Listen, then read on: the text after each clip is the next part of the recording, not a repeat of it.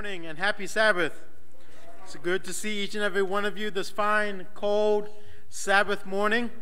It's good to see that the snow did not hold you back this morning and that I'm worshiping in the presence of the remnant of the remnant. So yes, the small remnant has come and not let the snow deter them from coming to church. I'd like to welcome each and every one of you to the Worthington Seventh-day Adventist Church. My name is Pastor Jeremy. I have the privilege of serving here as a youth pastor. And we have a few announcements that we want to bring to your attention this morning. The first announcement that I have is on January the 11th. That's a Thursday, January the 11th, from 12 to 6. There's going to be a health expo at the Worthington Mall, and they are in need of volunteers to help perform health screenings. So if you are interested, again, that is Thursday, January the 11th from 12 to 6. If you're interested in helping the health ministries do the health screenings at the Worthington Mall, please contact Marge Hay, and she would be happy to add you to the team. Again, that is January the 11th. My second announcement is the Women's Wednesday AM Bible Study is continuing or starting up again or resuming on Wednesday, January the 10th in the Garden Room. And they're going to be studying the book Esther by Beth Moore. Again, all women are invited. Again, that is January the 10th on Wednesday morning. That's when the Women's AM Bible Study continues on. The Wednesday PM Women's Bible Study, hosted by Rose Hofracker and Megan Parks, will not start until Wednesday, February the 7th. And in your bulletin, there are more information about the book that they will be studying. But again, that Bible study that happens on Wednesday evening will not continue on until February the 7th at Rose Hofracker's residence. My last announcement this morning, and there are many more announcements I can go over, but we just don't have time to do so. My last announcement this morning is on January the 13th. That is 2 weeks from this upcoming Sabbath. If you have a child that is part of our children's Sabbath school division, so that means cradle roll, which is 0, all the way to youth, which is 18. So if you have a child or a grandchild in the ages of 0 to 18, which is our cradle roll to our youth department on January the 13th at 6 p.m. here in the Church Fellowship Hall, we are going to have our first Sabbath school and parent dinner. Now, the purpose of this dinner is, number one, to get to know each other, because there are times that parents and Sabbath school teachers do not know each other, and they don't know what they're being taught in Sabbath school, so to get to know each other. And the second reason that we're having this meeting is so parents and Sabbath school teachers and the youth and children's ministry department of this church can resource and talk together on how we can best equip our children and youth to be closer to Jesus and to fall in love more with Jesus. So again, that is January the 13th, starting at 6 p.m. That's 6 to 7:30 in the fellowship hall. There'll be dinner and conversation. So if you have a child in our Sabbath school department, you do not want to miss this event, January the 13th, in the fellowship hall. Well, that is all the announcements for today. Again, I said there are many more announcements. Please open your bulletin and please read and make sure that you are informed on what is happening here at the Worthington Seventh-day Adventist Church. Again, it's good to see you, and have a happy Sabbath.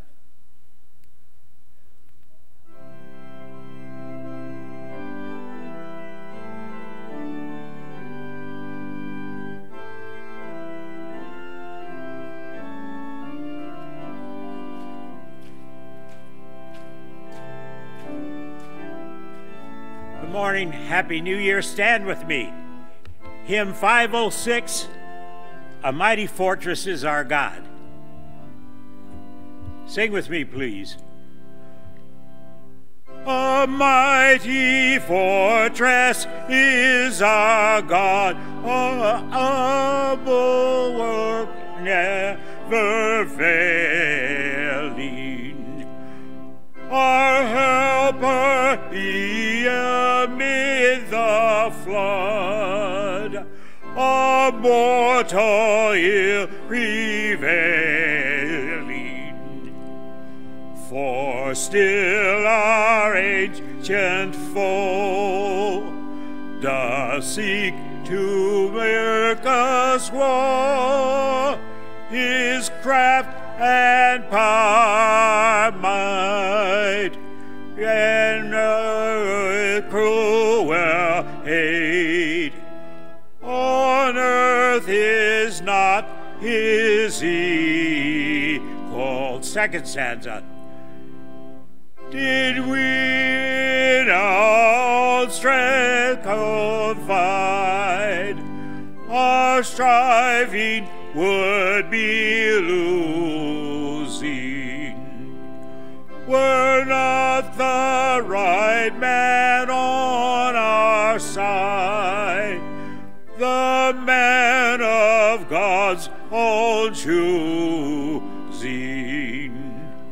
Just as who that may be, Christ Jesus, it is He, Lord Sabaoth His name, from age to age the same, and He must win the battle.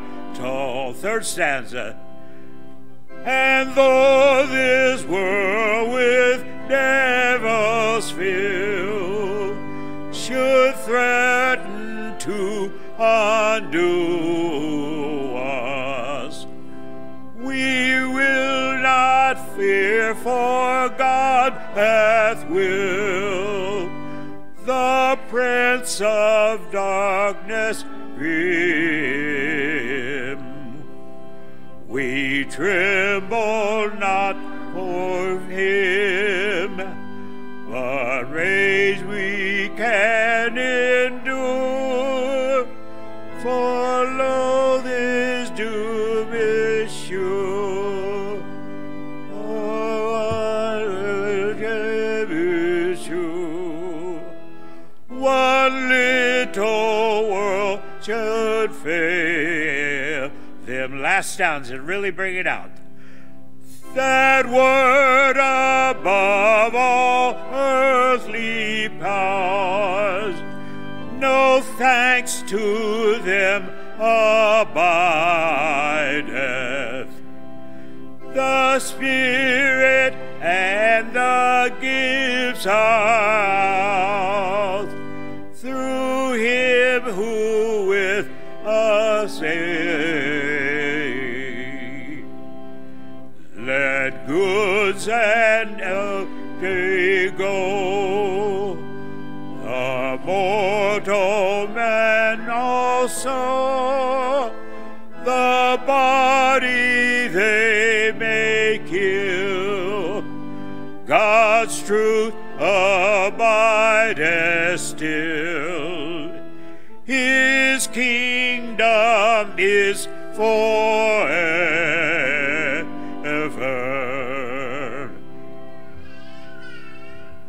Thank you. Be seated.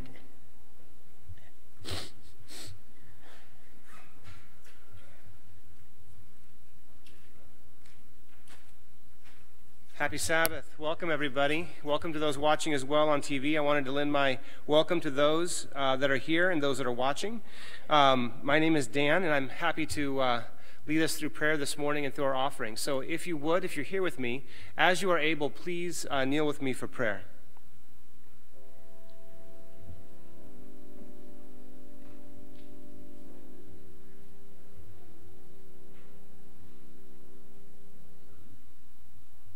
Father in heaven, this Sabbath our hearts are full, Lord. We are full.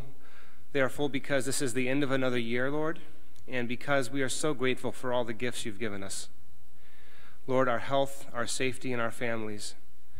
There's so much going on all around us, Lord, and we know that those even within our congregation have not been shielded completely from all the hate and all the death and all the sin and all of the sickness that permeates this world, Lord. But we have a faith that you will lead us through, and in the end, you will make all things right. So until that day, Lord, give us faith and give us hope. Give us hope into the new year, hope that the winter snows will eventually melt, and the leaves will turn, and spring will come. Just to remind us, Lord, that just in the same way that you constructed nature to remind us of you, we too will get to see that glorious day when you will come to take us home. For those who are not here today, Lord, those that are watching at home or in a hospital room or in their homes watching our service this morning, we want them to know that we are thinking of them and we love them and they are part of our family. Thank you for all those who consider themselves to be part of our family here of the Worthington Seventh-day Adventist Church. Lord, I pray for our church leaders. I pray specifically for Jeremy and for Yulian this year, Lord. I pray that you would anoint their minds and their hearts to lead us in the direction you would have us go. I pray for our board members, our elders, deacons, and our Sabbath school leaders, Lord, the teachers at our school and daycare. I pray that you would take all of those that come to this campus every day to lead children and families to you.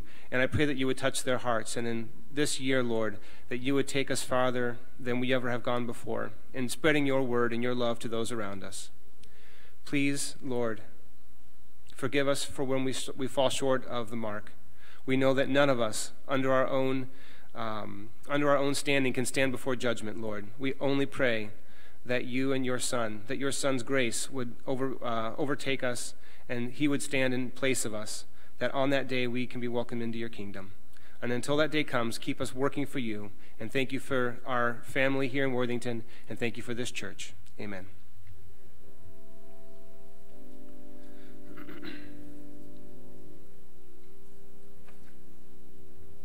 Amen. You may be seated.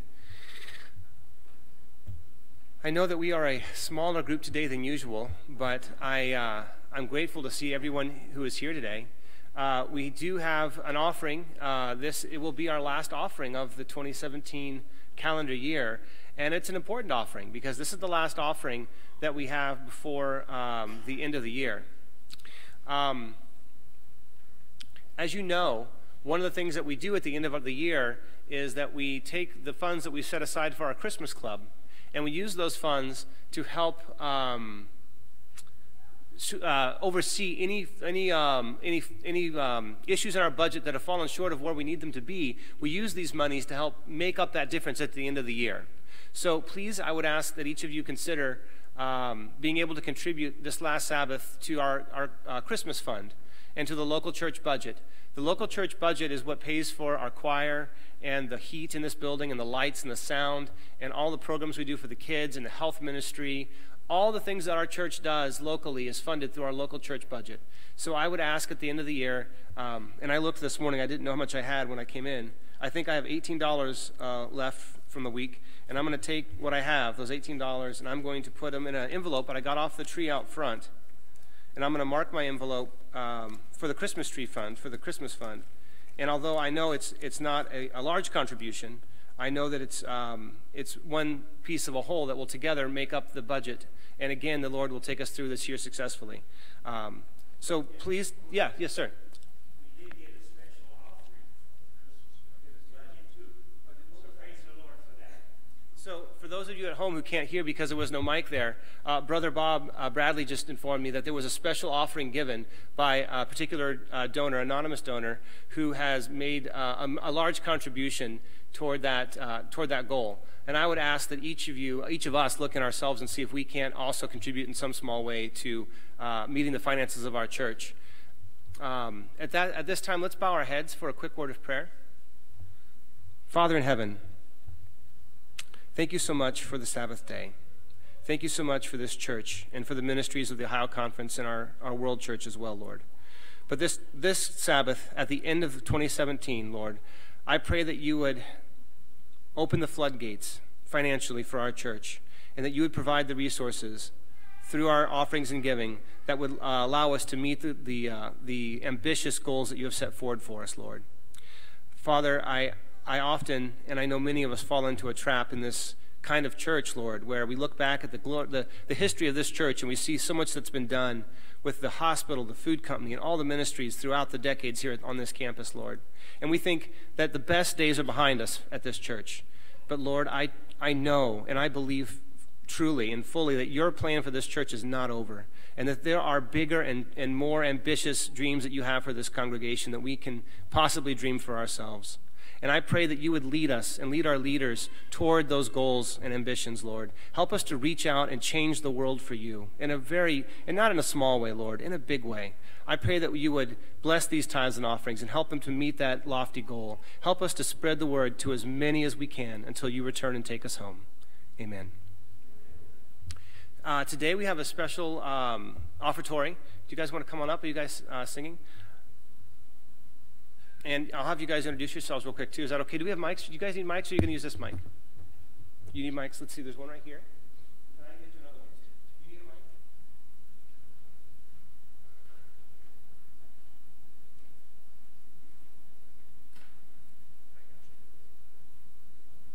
The white one? The white one? Here you go. You guys want to introduce yourselves real quick before you do your special music? And I'll get out of the way. Hi, my name is Josephella Dederon. My name is TJ Sunimia Dederon.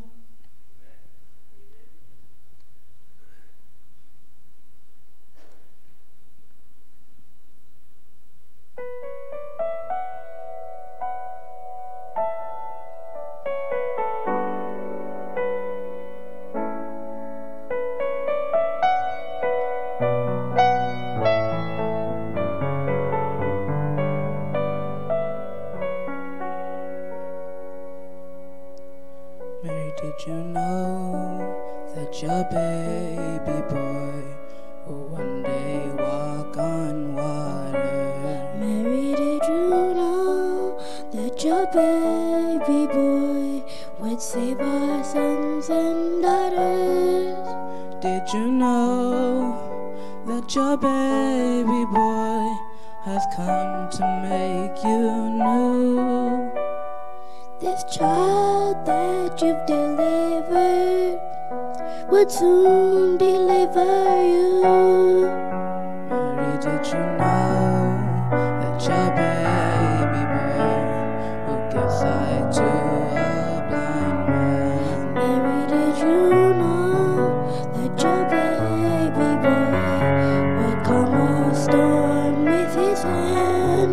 Did you know that your baby boy has walked where angels trod? And when you kiss your little baby, you kiss the face of God. Mary, did you know? Mary, did you know? Mary, did you know? Mary, did you know? The blind will see, the deaf will hear, and the dead will live again. The lame will leave, the dumb will speak, the praises of the Lamb.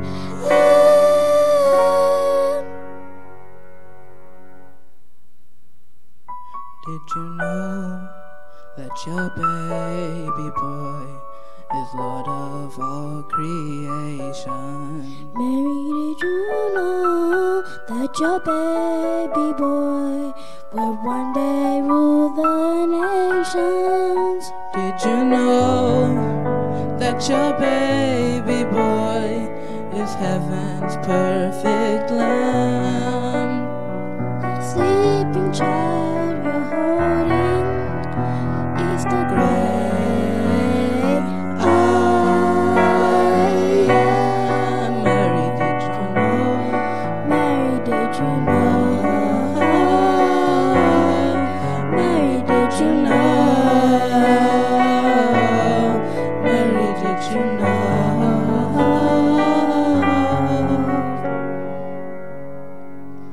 Mary, did you know?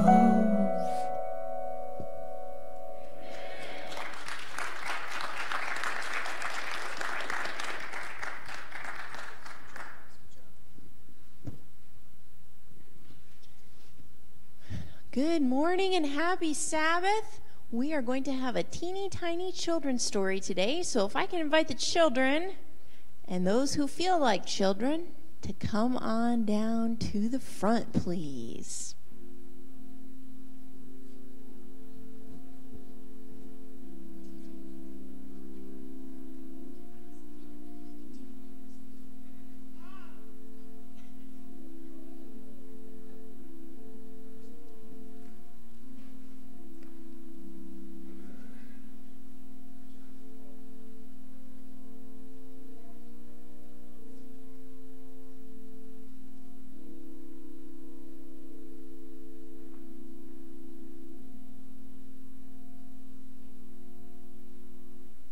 Good morning, boys and girls. We gotta get some more girls in this church, right? Did anybody have a good Christmas? Anyone? Okay, that's good. Next holiday that we're going to celebrate is called what? What is it called? Yes, sir. New Year's. And of course, we're going to celebrate the new year, right? Well, I'm glad you had a good Christmas, but today I'm going to tell you about the worst New Year's Eve I've ever had. It was terrible. When I was growing up, boys and girls, I had all kinds of animals at my house, and the story I'm going to tell you about today involves a bunny. A bunny. You see, I had two bunnies. Their names were Muffy and Buffy, and it was an interesting story how we got Muffy. One day, one of our friends just kind of brought her over. I had a boy bunny, and Muffy was a girl bunny, and they said, wouldn't it be fun if we put them together? And they put them together before my dad even came home. So I had baby bunnies. And that was really fun. And they were really cute. But there were several of them. And one of those bunnies was not feeling so well. And this happened on New Year's Eve. Well, this bunny was not feeling so well on New Year's Eve, but we had a party to go to. And so my parents said, let's go to the party, and maybe when we come back, the bunny will feel better. Wink, wink. So we went to the party, and when we came back, the bunny was even worse. See, what they had happened was that the bunny was going to fall asleep eternally while we were gone, but that didn't happen. The bunny was still there. And so when we came home, I went downstairs immediately and I checked on my bunny. I said, my bunny is still here and he is feeling very, very sick now. I better hold him because it was getting close to midnight. So I put him in a very soft blanket and I pet his soft fur, and my mom tried to read us a book so that she could distract us from what was happening. And right around midnight, all of a sudden I started to cry because guess what happened, boys and girls? The bunny died. Worst New Year's ever. Everybody else around the country was celebrating, and they were drinking bubbly juice and kissing each other and having a great time. But at midnight, one little girl, me, was crying because my bunny had died right in my arms. Well, that was a hard one to come back from. It took me quite some time. But you know what, boys and girls? The good news is that's the worst New Year's Eve I've ever had. So hopefully it can only get better from here. You know, there's going to be not just a new year, but a new age when Jesus comes again. And we'll be drinking more than just bubbly, sparkly juice late at night. We'll be drinking some fresh grape juice that Jesus is waiting to drink until we get together with him again. And we won't be wearing ridiculous hats or silly glasses. We'll be wearing sparkling golden crowns and maybe even some wings. But best of all, in my opinion, boys and girls, we're going to be with Jesus. And if we're with Jesus, that means no bunnies and nobody is going to die ever again. Boys and girls, I hope you enjoy the new year that is coming. But I know we're all going to enjoy that new age that's coming when Jesus comes again. Let's pray about that and ask Jesus to come soon right now. Dear Jesus, we cannot wait till you come. There are so many great things that are going to happen. We just ask that you would help us to be patient until that time. In Jesus' name, we all said together, amen. Okay, boys and girls, we're going to collect the offering today by using our hands. So look for those dollar bills and coins that might be around waving at us in the audience. Thank you.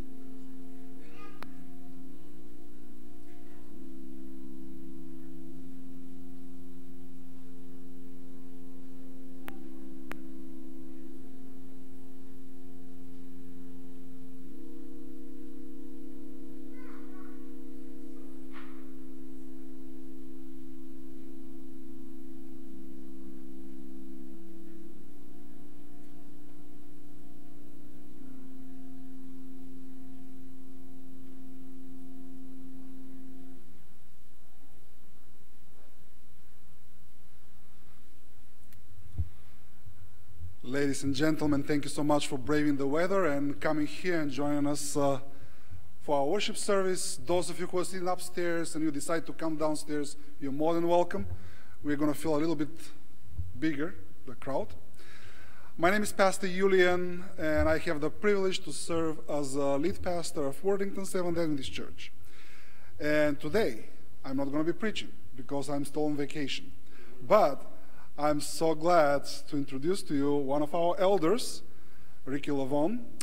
He's also leading our men's Bible study group, and he's author of several books. So if you have not checked out yet his men's Bible study class, which meets on Thursdays, was it 6:45 to 8.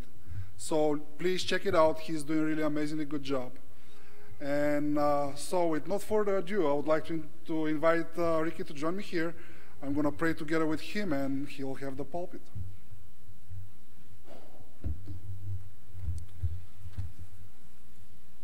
Heavenly Father, thank you so much for the privilege to listen to your divine word.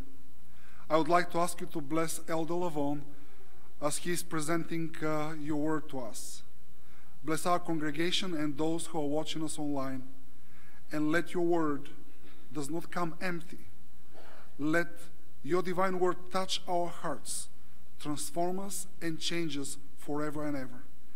Thank you for listening to our prayer, and we pray for the blessing upon Elder Lavon in the name of Jesus. And all the people of God said together, Amen. Amen.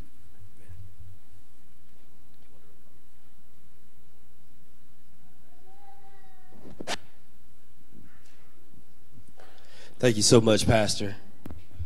Praise the Lord, everybody.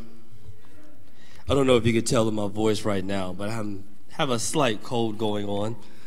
I said, but Lord, I know with you, we can definitely make it through. We already did one.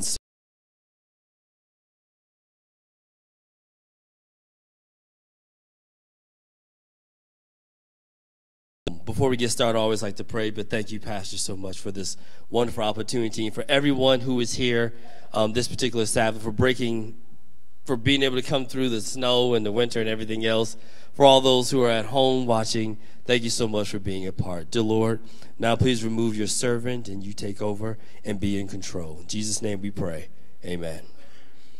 This particular subject stems from actually Passover, which is, of course, the service that for us usually takes place during March or April. So when coming across this, I thought it would be a little interesting to be able to do it now during actually Christmas and during December. But the Lord said, just keep pushing through and you'll see how this all plays a part. Now, Passover, and it says celebrate Passover, Festival of Freedom. I believe that's the Red Sea, and these are all the people who's going through. Was an institution that was set up because the Lord looked down on his people, and he realized and recognized that for 400 years his people have been enslaved and in bondage, and it was time for them to be able to get to the place, to that promised land, to where he had promised or he had ordained or what he said he was going to take them. The interesting thing about it is that the Passover was basically instituted right before the last of the 10 plagues.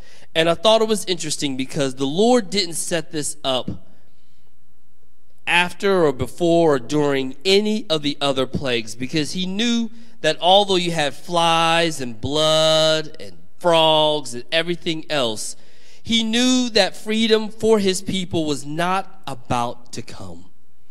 But when it was, he set up a foundation, a mindset, so that way they could be prepared to go to the new place. And in Exodus chapter 12, verse 1 through 14 is the institution of this Passover. This thing in which you would take an unblemished animal, a sheep or goat, and unleavened bread, bitter herbs, put blood on the doorposts, so that way the death angel then would go over. And the Lord set up all this because he wanted to set their minds in a different way. And I love it because that's how God is with us. We have 6 points that we're going to get through. This is actually just a little bit more of a bonus thing, but God does the exact same thing. Sometimes we go through different things in our lives. Sometimes there are situations that are keeping us bondage, that's keeping us held, whether it's sin or circumstances. And the Lord is like, I'm setting up different things in your life to prepare you.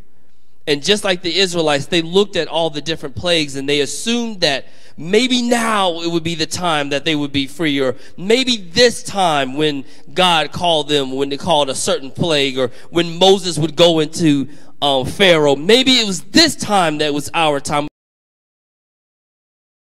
It would not come until the 10th plague.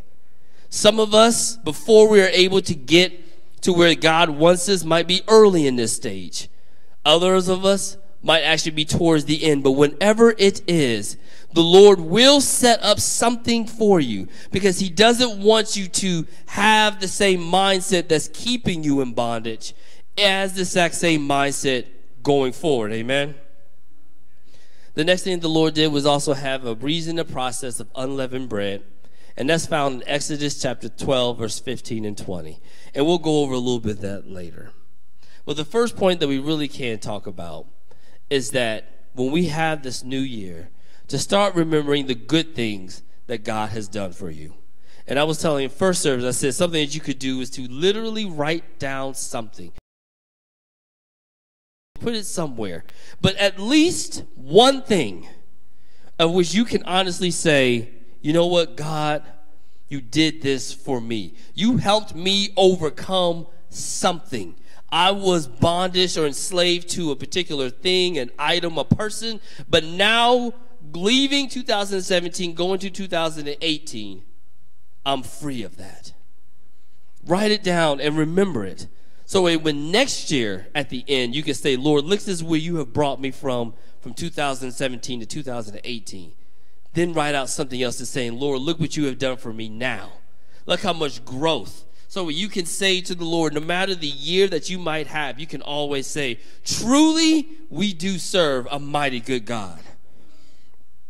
Now, the thing about Passover is that it was a holy time. It was a time in which when the Lord set it up, it was meant to be the start. Just like us, when we started off in January, and the month, even in its name, comes from the Roman god Janus, which has a double face. I wish I could have had a picture up there. I didn't think about it. But Janus literally has a face that's in the front and the back of his head, which means he's always looking back on 2017, but look forward to whatever God is going to do for us. So it was for them, remembering how God brought them over, looking back, but also how God can do something for them in the future. So during this high holy time, a group of people came together in a plot to kill Jesus. And then in Luke chapter 22, verse 1 through 6, and this story is throughout the Gospels in general, told in a variety of different ways. I believe this is supposed to be Judas right here in the yellow, and these are the priests. And what happened is that the priests would gather together in a plot in an effort to figure out how can we get rid of Jesus.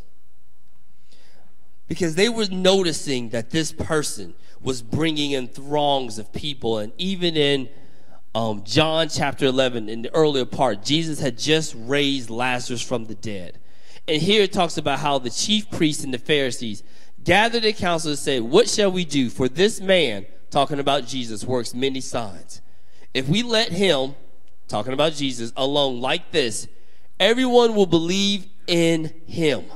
And the Romans will come and take away both our place and nation. And their whole mindset was simple.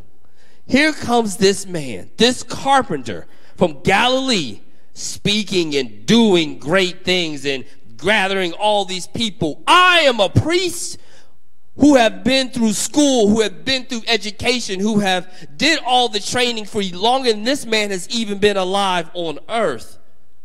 And now he thinks he's going to come in and take my power, my position, after all the things that I have done. the thing we have to remember is that the people who were plotting to kill Jesus was basically one of his own. It didn't say that a group of Romans was trying to do it, a group of people who believed in Zeus or Athena, atheists, agnostics, heretics, whatever. Not them. It was the priests in Christ's own church who, because he was a threat to their power, not because he was being blasphemous or speaking wrong, not because he wasn't speaking something that was in the Word of God, or at that time the Torah, not because of his ministry, but because they would take our place in our nation. Sometimes we get caught up on things of this earth. And that's point number 2. Do not let earthly things and goals kill God's plan for you. Just a few things. This is, I don't know if you can see that, it's like a car that has been bedazzled with diamonds. So don't take loud things. It's really hard. I should have made it bigger, but it's literally a car that they took diamonds and put it in the paint and sprayed it on, and it's all glittery. But in other words, don't let things, don't let power, this is a king over pawns, don't let money or wealth, don't even let family or self or the world lead you away to kill the plan that God has for you. Sometimes we get caught up in the things that we see.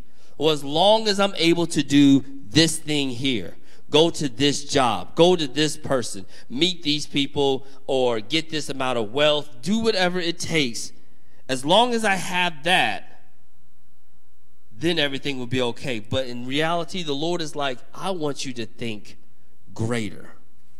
There's a bigger thing out there. There's a larger mindset. The Lord is like, I want you to try to strive for eternity. All this stuff is just here. It's just things, even family and people. It's great. It's fantastic. But you can't allow them sometimes to pull you away from the dreams or the mindset that God has for each and every one of us. Now, the priests at this time, they recognized that they could not walk up and snatch Jesus.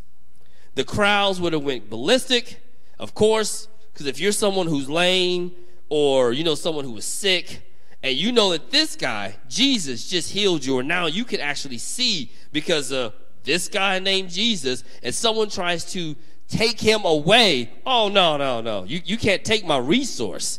You can't take my health, my connection that I now have with God away. People would have went insane.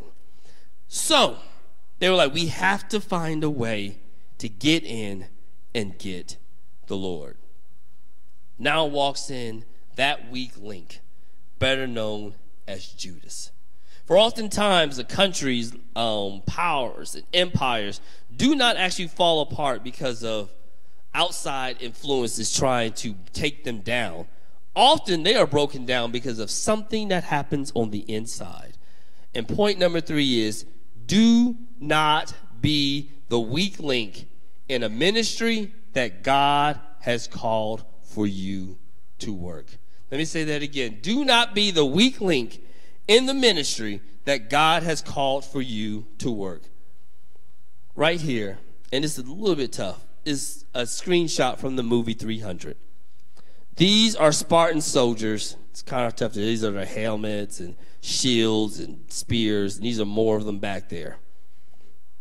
It's a movie that's more fantastical and fantasy-like, but it's based off of a real story where Persia, on their conquest of conquering, well, the world, they wanted to go up to Greece and be able to do the same thing.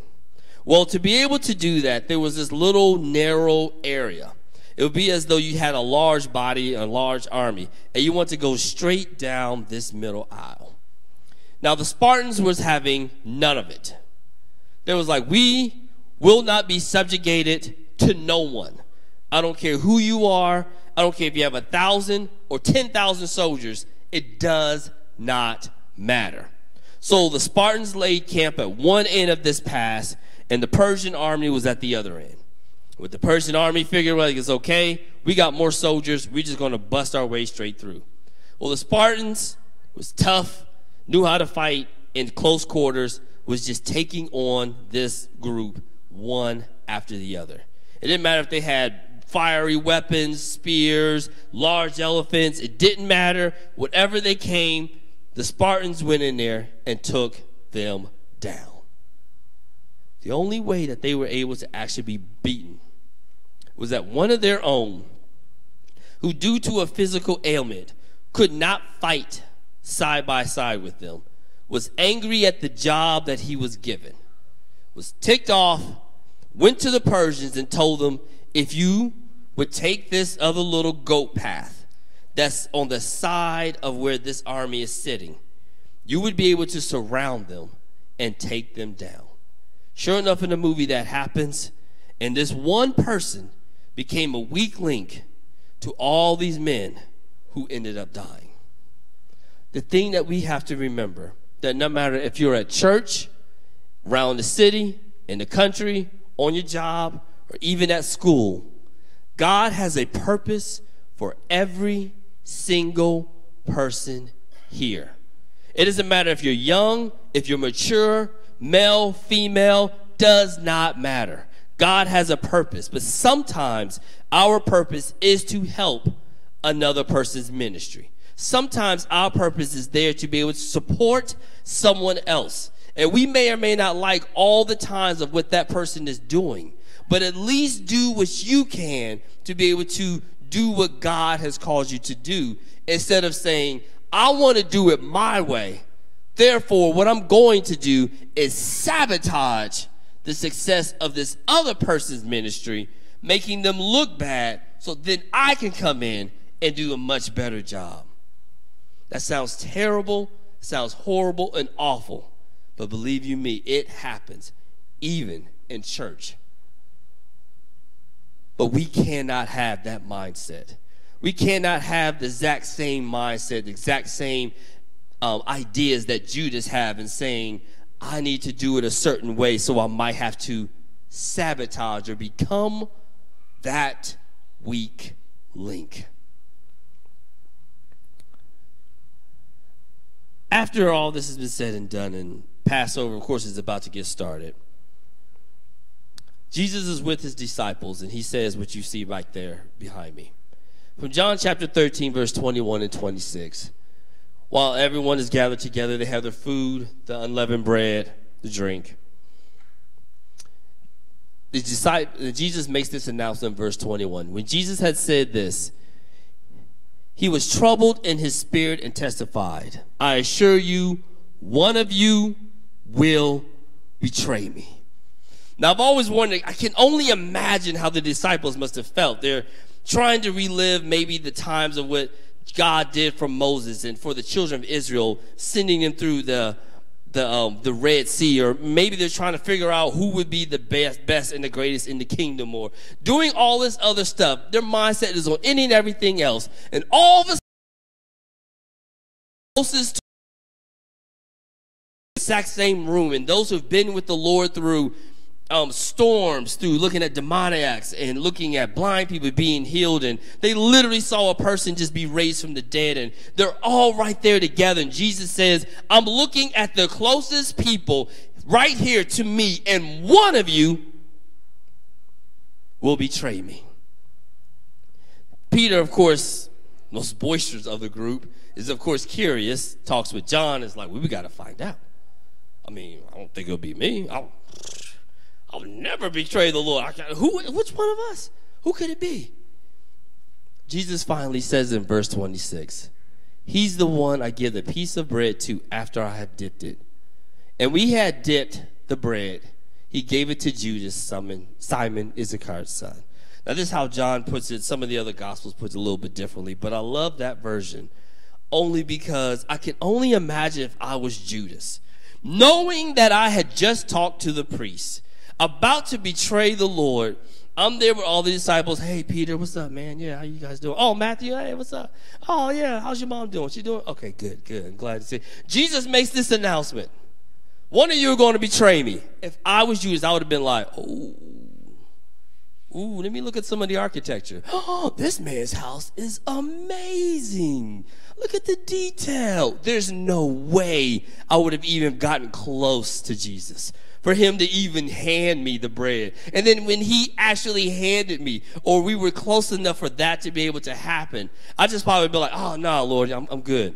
I'm good. No, I'm not hungry. No, that's all right. You know what? I'll eat a little bit later. I ate earlier. Praise the Lord. Praise you. Amen. Praise you. Yeah. Yeah, I'm good. I'm good. I don't need to have anything to eat. I can only imagine what's going through his mind. And the interesting thing about that is that Jesus used the bread. And this is what actually got me and we did this for the men's Bible study, the lesson in general, is that Jesus used the unleavened bread. Now, unleavened bread is basically bread that doesn't have any yeast, baking soda, other agents that will cause the bread to rise, the dough to rise. That's how we normally eat bread, is rise. As you can tell, this is more like the communion wafers that we have, tortillas. Other flatbreads tend to have this. They don't have anything that's making the bread to rise. And the reason why is because in 1 Corinthians chapter 5, verse 6 through 8, talks about a little bit, just one of the verses that talks about what it means as far as unleavened bread. And it's not to say that yeast or any of this other stuff is sinful. It's not that. It's just as an example, just like as yeast can get into bread and it raises up everything, and a little bit can do it, so can sin in someone's heart also raise you up to be able to do crazy things, to be wicked. Paul even says in verse 8, so let's celebrate the feast with the unleavened bread of honesty and truth, not with old yeast or with the yeast of evil and wickedness. So basically he's saying, it's all about this purity, honesty. That's what the unleavened bread means. Yet, for some reason, the Lord was like, I'm going to use this. And this even talks about being holy, having that character of the Lord, and Leviticus being holy. And Peter responding to Leviticus saying we need to be holy. So our next point number 4, is taking on the character of Jesus. Taking on that character that says, I want to be like him. I want to be holy. I want to be pure. I want to be the loving Savior that we see. I tell people all the time, I say, if you want to know more about Jesus, literally start at Matthew 2018. Start at Matthew chapter 1 and see how Jesus interacted with people. How did he perform miracles? What did he say to people? That kind of stuff. But even still, with this particular piece of bread, Jesus uses it as a means, not so much at this one point that would have meant something that would have been super good or great, but instead it was this, I don't want to say symbol, but it was this means of the one who takes on this particular bread at this one time is a person who's going to betray me. This is an example of a person who sometimes wants to be a CEO of a company. They get the ability or the lifetime chance, and they're talking it over with God. And they're saying, Lord, I've been working hard in this company, and I know because I've taken the classes and I've met with the right people and I've done the right things, I can run this company and I can do great things with it. I could become the COO or CEO of this particular business, this brand, have high dreams and want to do it. And the Lord tells them, it's not for you, at least not right now. But God, I can do great things. I can be able to use my position and power to influence positive change at this company and so much more. I have to become the CEO. And the Lord is like, it's not for you, but I'll open the door for you to go. But it's not for you. If you do this, you will betray me. So the person goes and does exactly that. And when the job opens up and they become CEO, and they're like, yes, I knew it. See, I knew God was on my back. That's why he opened up that door. But then the hours spent at work takes a toll on his body. He starts turning to other substances to be able to hang in there, or start meeting people who start leading him down a path that he shouldn't. And he doesn't see his or her family that much as they used to, and all of a sudden now he might be getting a divorce or barely seeing their children or so many other things, and they're not coming to church and they're not having that relationship with God. And he turns around and he says, "What happened, Lord? You allowed me to be able to go down this path." And Jesus says, "I know I allowed you, but I was warning you. If you go down this path, if you take that job, it will lead you to your downfall."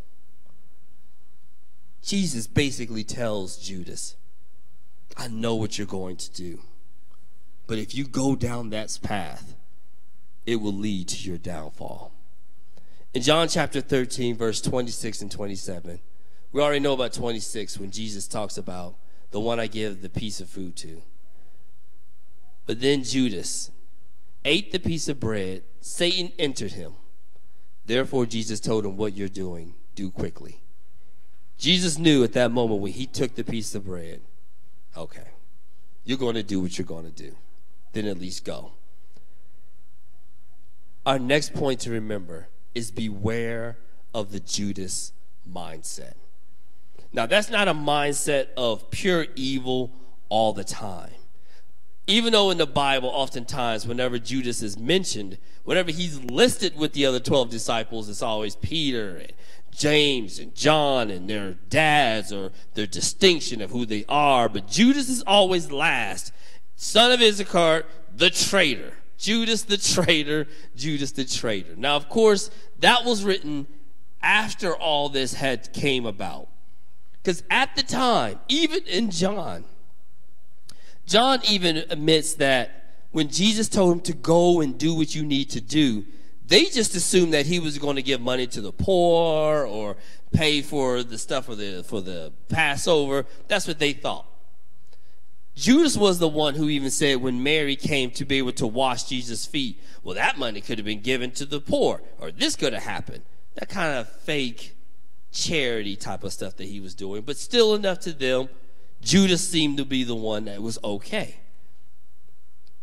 The Judas mindset, though, is one where you believe you have an idea, and that idea is correct, even if it's in the face of God.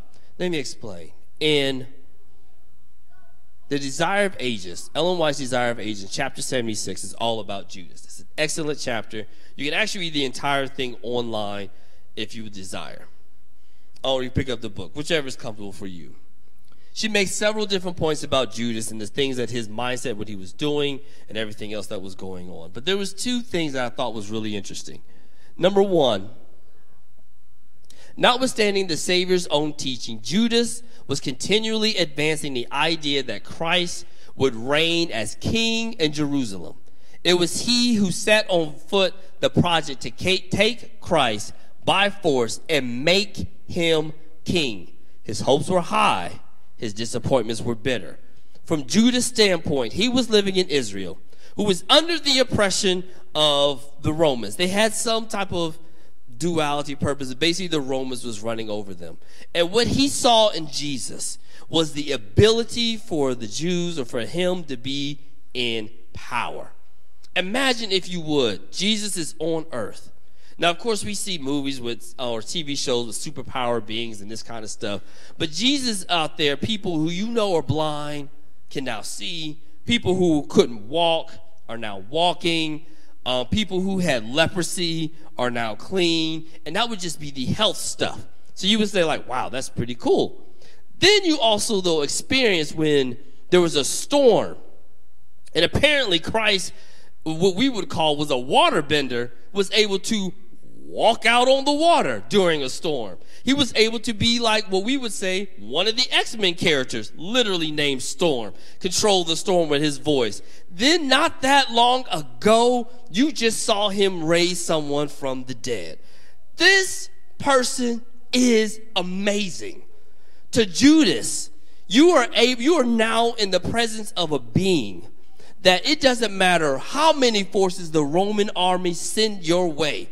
If everyone in Israel fought, all Jesus would have to do is just wave his hand, and all his people could come back to life and keep on fighting. He probably said, this is what I'm talking about. And by me, as Judas, the top person amongst the disciples, I will be Christ, or this king's right-hand man. That was his mindset. He wasn't paying attention to when the Lord was talking about how he was going to have to die in 3 days, and how he was looking for this salvation of the world, and how he was trying to save. It wasn't paying attention, saving people. Oh, that's great. Yeah. You can literally do whatever you want. Literally. Are you kidding me? No. He was all about that power. He saw something in Jesus and said, if we can do this way, that would be amazing. He even forced it. Ellen White talks about how Judas did not, however, believe that Christ would permit himself, this is when he was being arrested, to be arrested. In betraying him, it was his purpose to teach him a lesson. Say that again. It was his purpose to teach Jesus Christ a lesson.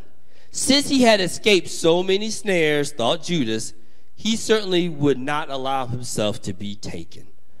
This is an amazing thing, and this is something that we have to be careful of as well. Do we seek out to teach God a lesson? Do we sometimes look and say, Lord, this is how it has to be done. I can see the work that you would want to do in me to these people. So give me the power, the money, the finances, the health, the whatever it is, and I know I can go out there and do all these things for you. And the Lord is like, that's great, but that's not what I've called you to do. Doesn't matter, God.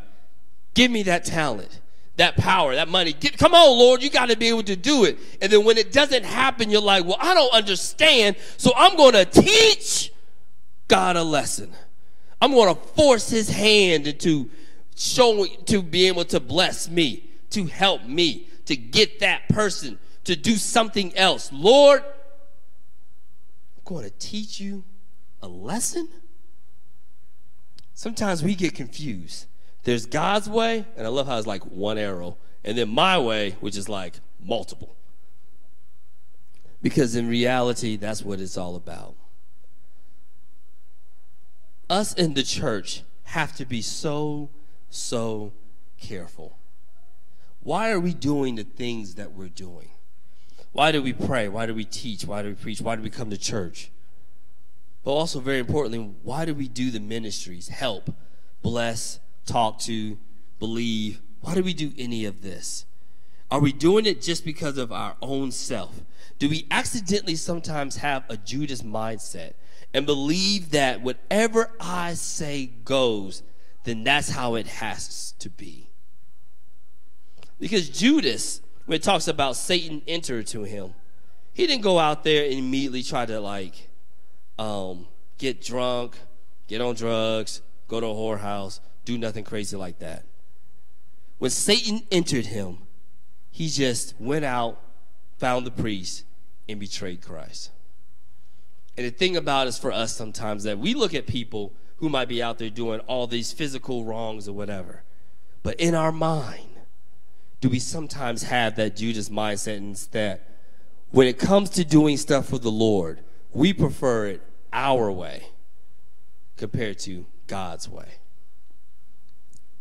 Now, there's one last point I just want to say before we close out, is that to remember Jesus in 2018, to encourage each and every person here to remember the Lord.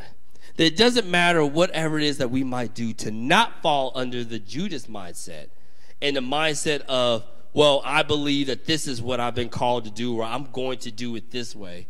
But the mindset that says, Lord, I'm just going to go on the route that you take me. Knowing that one day soon, just as the Israelites, as you led them out of bondage and over into the promised land, on earth, dear God, there's a part for me that you want me to be. There's a place. There's a mindset. There's something that you want me to also accomplish. And I know that I can get there, but I have to get there on your terms by doing it your way, man. So regardless if we're participating in communion, remember Jesus. When you're coming to church, remember Jesus. On your job, remember Jesus. At school, remember Jesus. When you are amongst your family members, to people out there on the street, whether they're just literally on the street or in the grocery store, remember Jesus. When the Lord calls a ministry in your life, remember Jesus. Whatever it is that you might want to do, accomplish, say, look, or experience, remember Jesus. So that way in 2018, you can say that year was a fantastic year. Not because the amount of people that you might have been able to baptize, or the amount of people that you might have been able to talk with, or the amount of items or things or money or health. 2018 was a fantastic year because each and every day, at least once, you always remember to do something in remembrance to Jesus. Thank you. Be blessed and be safe. I'm going home.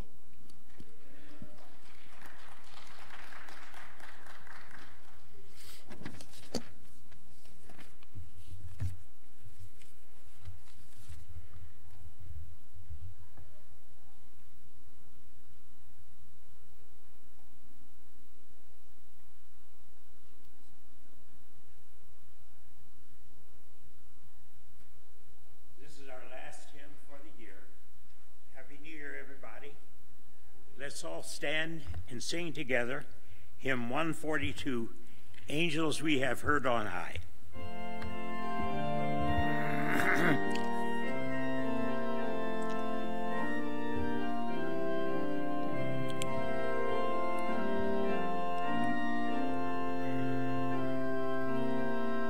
Let's sing it out together. Angels we have heard on high, swinging sweetly through the night, and the mountains in reply echoing their brave delight. Gloria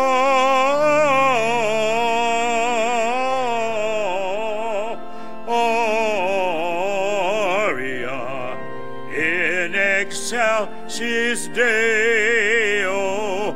Gloria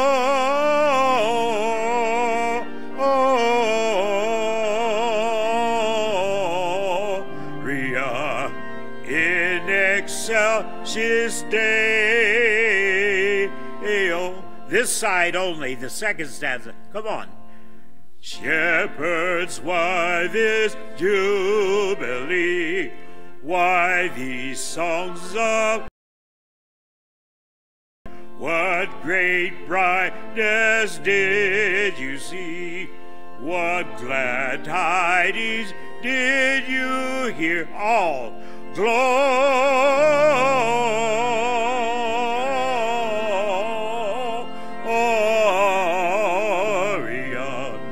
in excelsis Deo. Gloria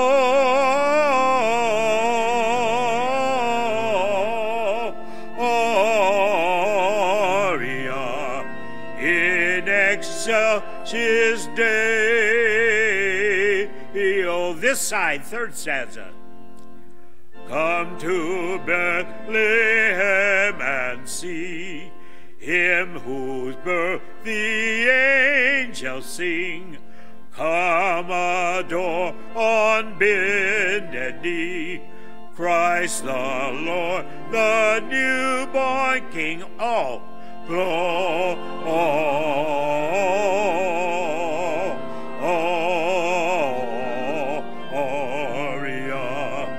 in excelsis Deo.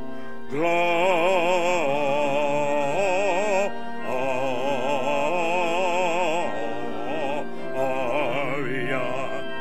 in in excelsis Deo.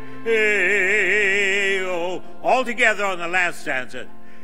See him in a manger laid, whom the angels praise above. Mary, Joseph, lend your aid, while we raise our heart in love. Sing it out.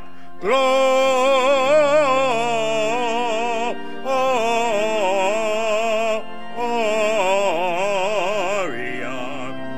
in excelsis Deo. Gloria